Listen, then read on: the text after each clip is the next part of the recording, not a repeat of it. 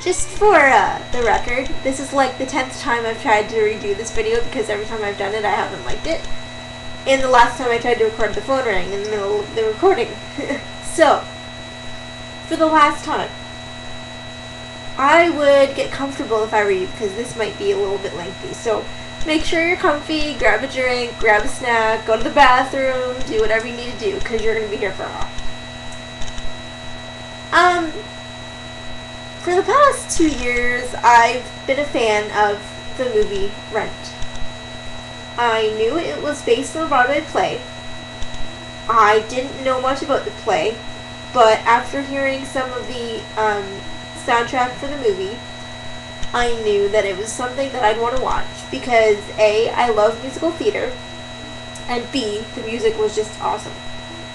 So, I rented the movie in the probably winter of 2005. I loved it. Loved it, loved it, loved it, loved it, loved it. So, I was kind of in agony until it went on sale on DVD. I bought it the first week it was out. I bought the movie soundtrack the same day I bought the DVD. I watched and listened to each, probably at least twice a day for a month. I was pretty obsessed. So I then decided that, hey, I've seen the movie, I need to see the Broadway play. Unfortunately, I live in Ontario, Canada, and the play is in New York City. Getting there for me is a bit of a impossible endeavor, shall we say.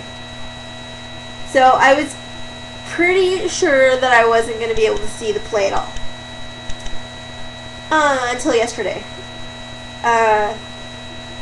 I like to search Ticketmaster.com or .ca when I'm bored, looking for shows and concerts and different things because it's just what I do, okay? And I noticed that tickets for Rent were going on sale soon. So I clicked, thinking that, hey, I'm going to see a bunch of dates for the show at the Nederlander, which is in New York City. Why not press myself some more? So I clicked and blah blah blah, Nederlander, like all the way through the calendar. And I also noticed that there's a national tour going on. Because they have the actual Broadway show, and they have a touring cast that actually does a touring show around the country. So, I think, oh, cool, right? So I'm looking, and there's no Detroit date.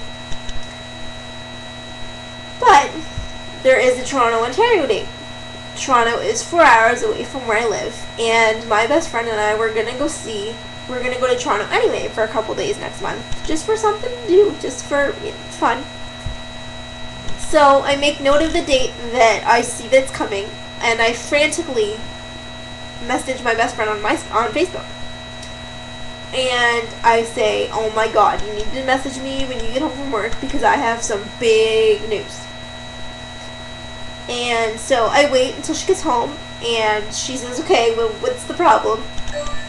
So I tell her, and we both get pretty excited because I kind of got her onto the movie, so we both get pretty excited.